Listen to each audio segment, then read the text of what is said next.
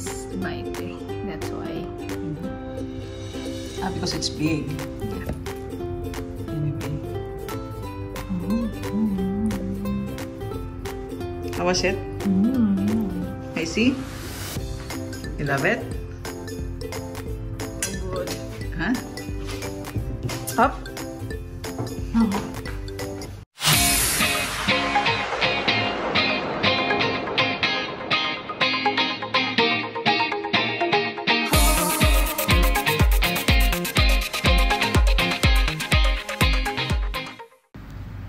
Hello mga ka-duty!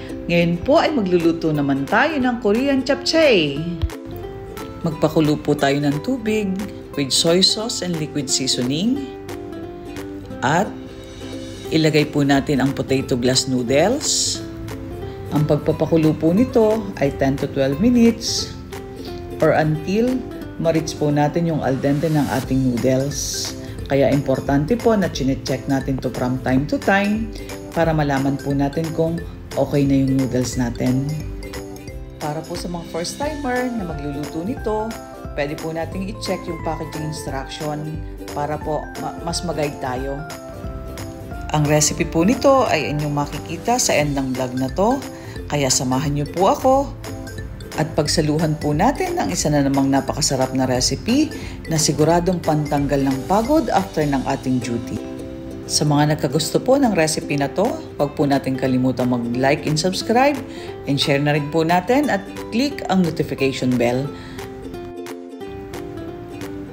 Ito po, sa nakikita nyo, ito po yung tamang luto ng noodles. Dito po, mapapansin nyo na glossy na ang noodles natin, kaya kailangan natin tikman, i-drain at lagyan ng oil pagkatapos. Sa pagsutay naman po natin ng gulay, gawin po natin itong individually with salt to taste. Gawin lamang po natin ito ng 20 seconds para ma-reach po natin yung tamang lutong at linamnam ng gulay.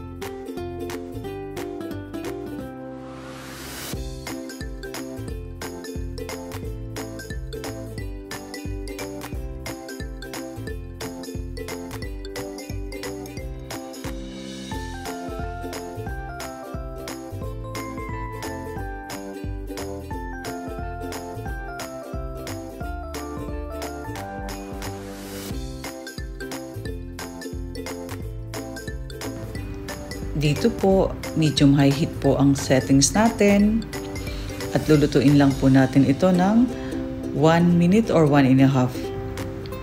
Siya nga po pala, minarinate ko na po ito gamit ang soy sauce, sweet soy sauce, minced garlic, ground black pepper, and honey. Kung wala po kayong honey, pwede kayong gumamit ng sugar. Ganun din po dun sa shiitake. So, nilagay ko siya sa rep at least 2 hours. Or mas maganda kung overnight siya.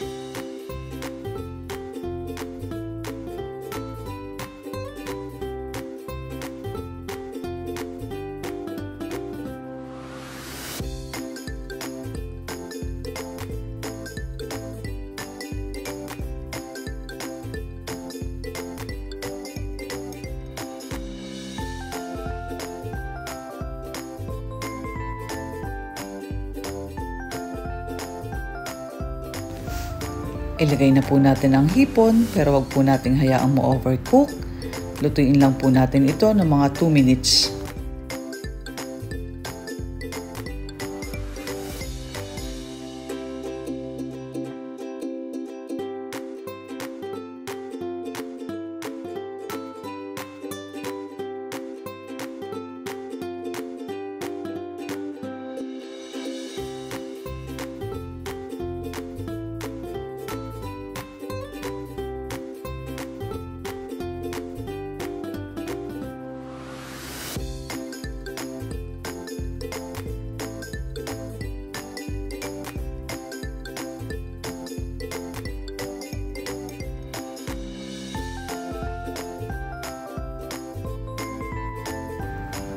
Ilagay na po natin ang beef na sinutay natin kanina at isunod po natin ang ating glass noodles at ang gulay.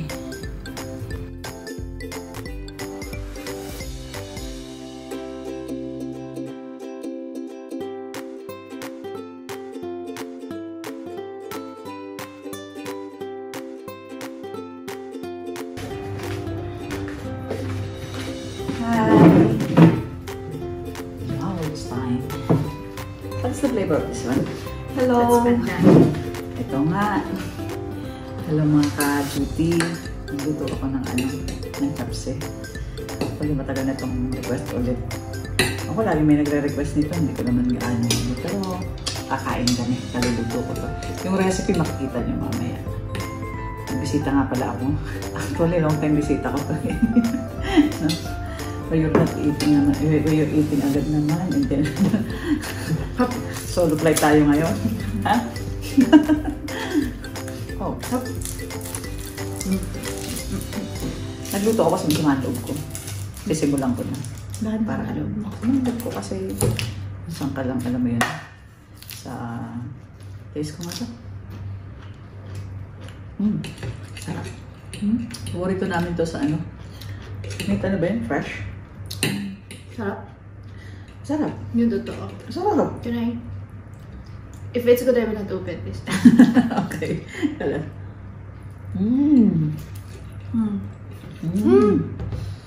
Sarap, no? Yeah. Later na lang to. Okay. Tagal kong di niluto ko, ano? Sarap. Sarap. Ang crunchy ng gulay. Hindi kasi masama ang loob ko. Si Ate Kat pala di ko. Ay!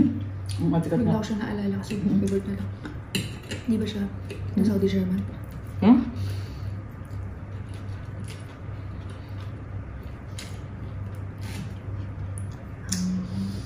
Ano mo to?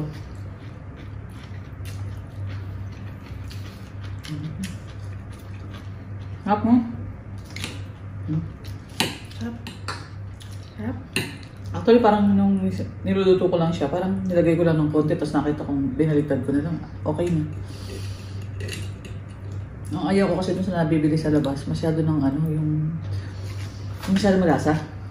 Diba? Kung nakikita mo, tapos ngayon, puro sibuyas na naalala mo, order natin last time. Puro sibuyas na lang siya. Tsaka hindi mo ganda yung noodles mo lang. Yeah. Can we share?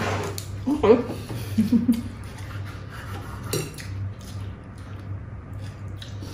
Sama nga ang loob ko. Kakain na lang ako. Sa dami ng malalaman ko yung pang nalaman. Sobrang nasaktan ako. Yung pinaglihin pa. Ng tao pinagkakatiwalaan. Kilala niya. Pangalaman niya itong mukbang na to. Kilala niya. Tatanga-tanga ako dun. Habang busy-busy ako duty. Kala ko may inaasahan akong pagmamahal. Pero tawagin na lang po natin siya. Broken-hearted ako.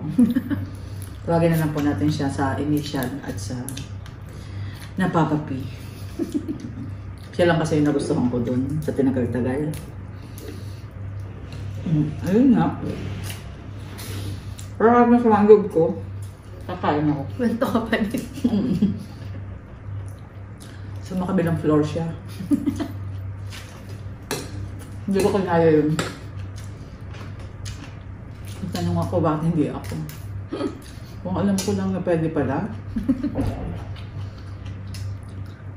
Siyempre kung may respeto ako. Kaya naman.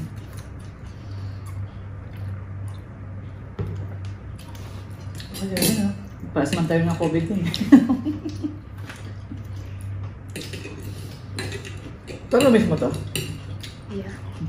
Kasi before nung last luto mo nito, hindi dito pero, sa bahay. Pero nakita mo nasaktan ako. Bibili ko sana ATM ko. Hindi ko nasusundahan si nanay.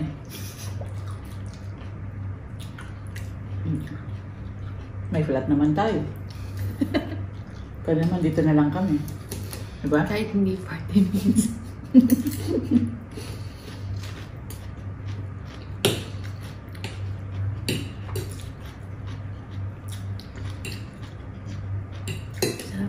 Pero na-miss ko pala ito ng sobra kasi ano, di ba pag lumuto ako, hindi ako nakakakain. Pero ngayon, parang sa tagal na hindi ako lumuluto nito.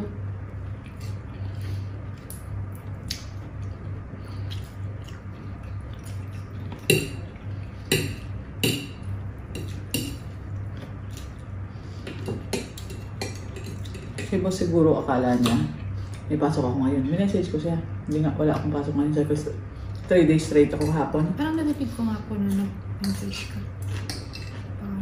Na-miss. Kasi sabi niya, huwag ko sasabihin. Hindi nga raw siya bumili sa iba.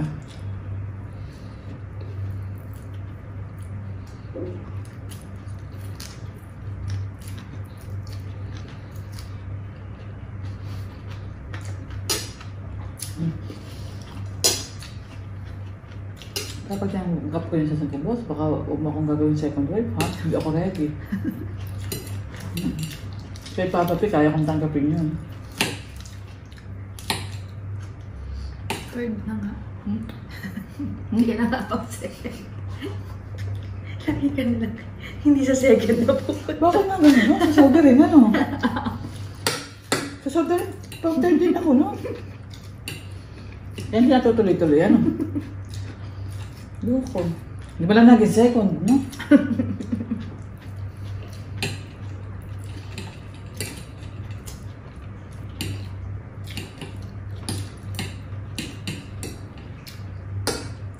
Ang sarap ng ano, no? Pagkakaano na.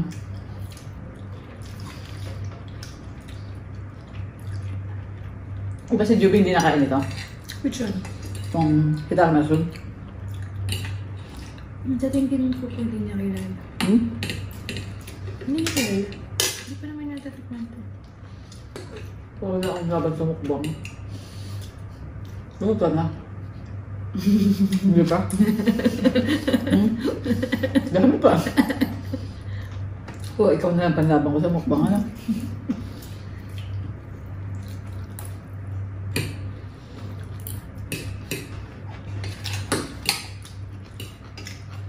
Sarap na ang gulay.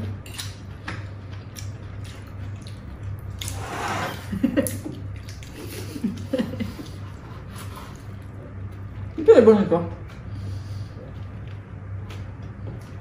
Pinawa. Pinawa. Sarap na.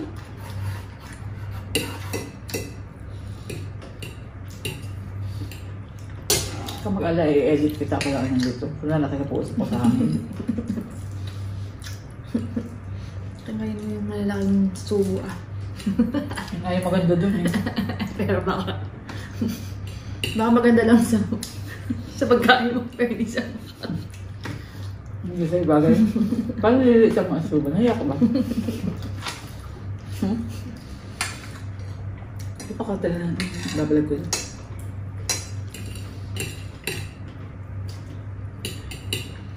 Pinagaya ko kasi yung mga Korean na hindi ba ganito silang kumain? Mag-tapsi, maan. Pero parang kulit na yung tingnan.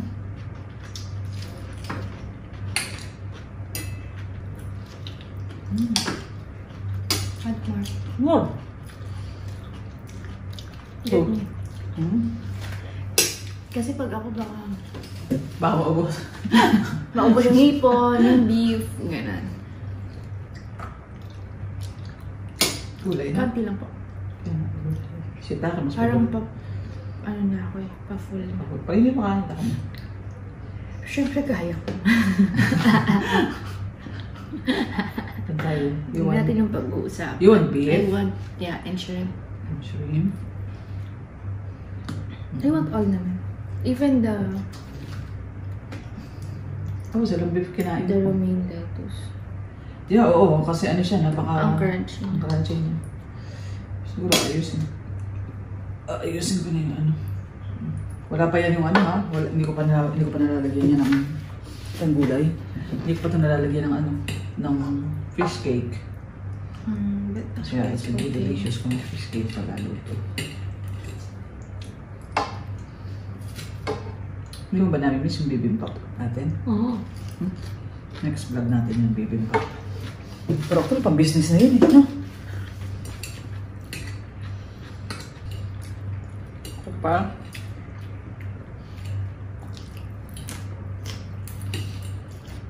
Sarap. Lalo yung beef, no? Actually, pati yung shita. Sarap. Same marinade ba to? Ha? Pinagsama ko. May sama ka, tapos may nalagay.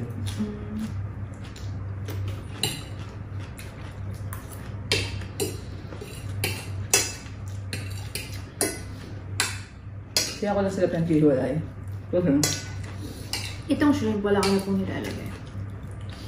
Lagyan ko lang ng paminta at saka asin. Pero ayoko na kasi lumalasa sa lanlasan dyan sa loob. Kaya dyan nakakasawa kasi ilos na. Kaya gusto ko, para lang nawala yung lansa nung yung shrimp. Pero ayoko ng ano. Tamis-tamis. Ha? Diba? Tamis-tamis pa rin. Tapos diba hindi naman nalutong gaano yung shrimp. Parang nung nilagay ko na yung shrimp, hinahit ko na siya. Itong shiitake ko. Tsaka itong ano, itong beef, nakahihit yan. Diba, napakabilis lang kanina. Tapos, nung nilagay ko yung shiitake, may pinahinaan ko lang yung ang apoy. Nasa nilalagay ko na yun. Diba, seafood laging high heat yan. Saka ano.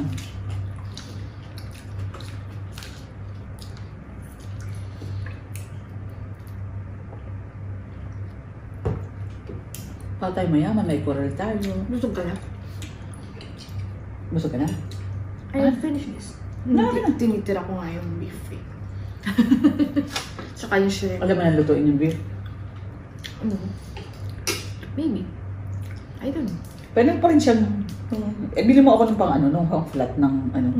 Kasi ito, gagawin kong cordon bleu. Gagawin ko cordon bleu yung ano, chicken. Yeah.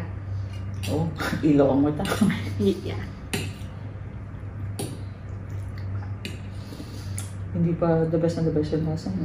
Sarap. Sarap. Miss ko nga din to. Yung last na nagluto kasi kila ate ka. So, hindi ganito yung kain ko. Konti lang. Importante kasi makuha mo talaga yung ano. Hindi pa, wala pa eh. Kaya kulang pa ng mga ano yan, ng mga sahog. Kahit nga nung lumuto ako sa Quezon, hinahanapan natin ng best friend ko sa kanila alone. Uy, luto mo natin yung chips eh. Ano lang, ginamit ko lang yung pork. Pero talagang patok na patok sa kanila. Ito, tingnan mo, kung magpapansit ako ng painsit, ang hirap ako dun eh. Halos ganyan ako na. Ito, pag pinakuluan ko lang, medyo anin ko lang. Wala. Kasi ang kinukuha ko dun sa pansit na yun, yung texture. Tsaka siya pwede pakuluan ng separate kasi yung lasa nandun sa sabaw. Kumuha na ako ng kaunting sabaw pagpapakulo dito kasi nga isosos ko lang dito. Para lang niluluto ko yung shiitake mushroom. Pero ideally talaga, walang water. Kaya ako lang ginawa yun kasi ano.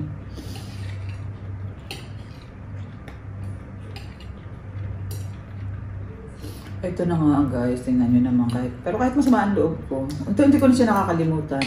Ang tagal kong kinimkim yung feelings na yun eh. Salt? No? Nakorasan din niya yun. Sabi ko, aba, hindi pwede. Pag-aari ko yan. Pala, hindi pala sa amin yun.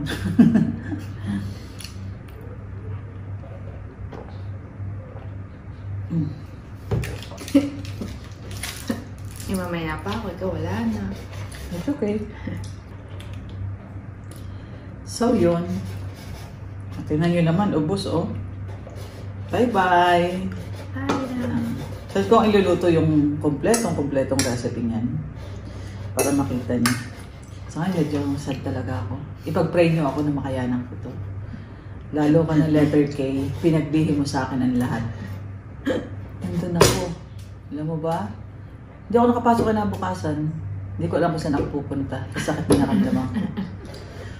Yung pala, alam mo nang matagal na. Kaya,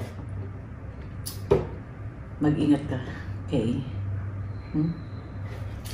Bye-bye!